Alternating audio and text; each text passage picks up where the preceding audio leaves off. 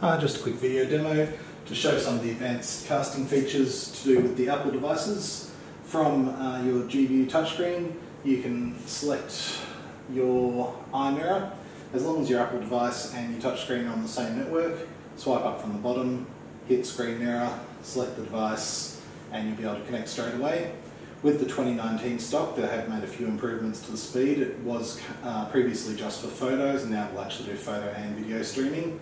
So for instance, this video here, kids learning to ride a bike, actually plays fairly smoothly.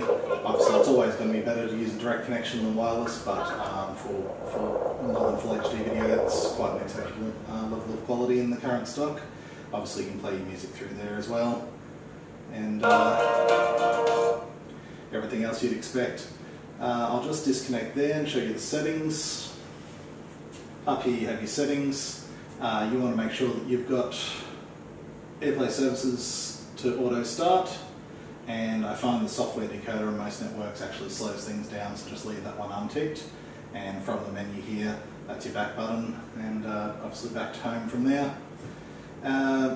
Menus are upgraded slightly with the 2019 stock, but that's your source selection, that's your back button, that's your home button, that selects between applications, and that basically can ride across the top of any surface, or any panel I should say. You can send by QR code using that button there, or if you're in the whiteboarding mode, you send the QR code, oops, sorry,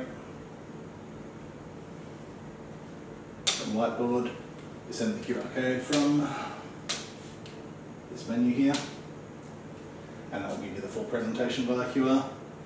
But see the other videos to learn more about how these systems work. Thank you very much, Millin from AV King.